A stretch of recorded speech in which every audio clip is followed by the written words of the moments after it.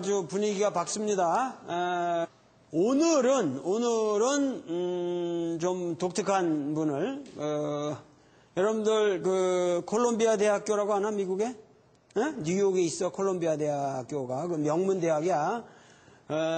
콜롬비아 대학교에서 천체물리학을 현재 그 가르치고 계신 교수님을 모신다고. 그래서 그분을 모시고, 원래 이 양반이 이 블랙홀 그러면 재밌잖아. 여러분들 뭔가 그 블랙홀 그러면 얼굴이 벌써 반짝거리는 것 같아. 뭐 아는 것 같은데, 하여튼 블랙홀의 또 전문가래, 이 양반이. 그러니까는 그 천체물리학, 우리가 살고 있는 이 하늘이 어떤 모습인가 하는 것에 대해서 좀 많은 질문을 해줬으면 좋겠어요. 그래서 그 콜롬비아 대학 교수님을 이렇게 모시기가 쉬운 일이 아니니까 어떤 일로 여기 오셨다가 학회에 오신 거를 내가 모셨으니까 여러분들이 유감없이 질문하고 많은 걸 배우기를 바랍니다. 자, 크리스틴 메뉴.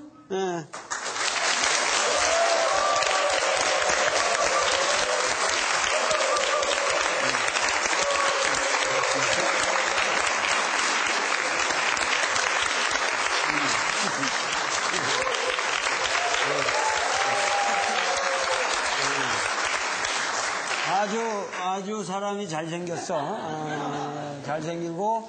D'abord, drôle, 선생님, je voulais vous remercier beaucoup de l'invitation pour parler des trous noirs avec ces étudiants. 초대해줘서 감사하다 그런 말이야. 불어로. C'est un réel honneur. Je suis très content d'être ici. But I think I should switch to English so that everybody can understand me. Is that good enough? Everybody can understand my English? I will try to speak slowly. 아주 slowly 하고 clearly. So you should tell me, stop if I go too fast. Yeah. How many people have heard of black holes before? Raise your hands. 블랙홀에 대해서 들어본 사람. 블랙홀에 대해서 그래도 좀 안다. 네? Okay. Two. Oh. So can you tell us what a black hole is? Maybe in Korean if you want. Yeah. 블랙홀에 대해서 아는 게 있으면 얘기해봐. 블랙홀은요, 모든 것을 빨아들이고 그 안에 공간에서는 시간의 개념이 없다고. 그 안에서는 시간의 개념이 없다? 네. 그거 어려운 말인데. 또 전에 얘기 좀 해봐. 특별히 큰 별이요, 그 일생의 끝에 다다르게 되어 서서히 안에서부터 붕괴되다가 끝내 그 무게를 이기지 못해서 크게 무너져 내려서 작은 하나의 구슬과 같이 그 부피가 줄어요. 그래서 그에 비해 질량은 엄청나게 커지는데요. 그 힘이 어마어마하게 세져서요, 빛마저도 빠져나오지 못하는 그것이 블랙홀이에요. 와.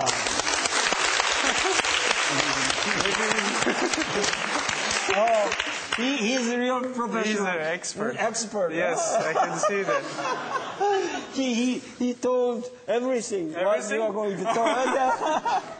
Anyway, okay. All right. So then you must have said that the usual definition of what is a black hole that is given is that it's an object with such strong gravity that nothing can escape from its gravitational attraction, not even light. So gravity is so strong. 너무 무거워가지고 뭐가 이렇게 무겁다는 것보다 중력이 이렇게 하도 그건 너무 세가지고 빛도 도망가지 못하는 그런 물체다. That's a standard definition of black hole. So the story about gravity starts, in fact, with 중력이 무엇인가라는 것부터 시작하겠대. Newton. Isaac Newton, a British physicist and mathematician, developed a theory for gravity that we now call Newtonian gravity. 뉴턴이 중력에 대한 이론을 만들었죠. And the reason why I invented this theory, which is in fact the beginning of all sciences, is to explain the motion of planets. And so the theory is very simple. It says that two objects attract each other. They feel a force that attracts them in proportion to their mass. And so it turned out that gravity is a weak force. And I want to give you two examples of what I mean by weak. The first one, I can do an experiment in this classroom, and then I can show you easily that if I approach something new, theory of gravity tells me that we are attracted to each other.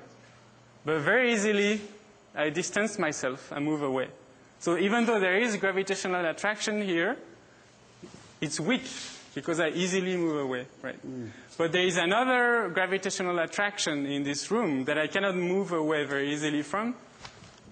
This one. There is a lot of mass in the Earth.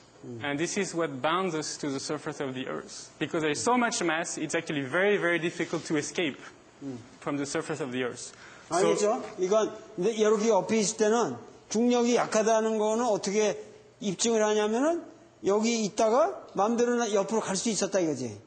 그러니까는 나는 우리 둘 사이에서 잡아당기는 힘은 약하니까 자기가 마음대로 옆으로 갈 수 있지만 지금 이렇게 하면은 위로 못 가고 이렇게 다시 떨어지는 거는 너무 잡아당기는 힘이 강하기 때문이다. 그런 얘기인데.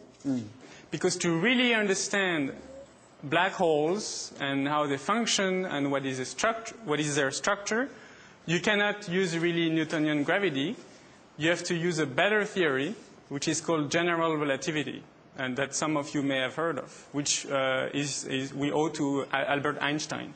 The reason is that the gravity is very strong near a black hole, and Newtonian gravity fails. It doesn't work in very strong gravity.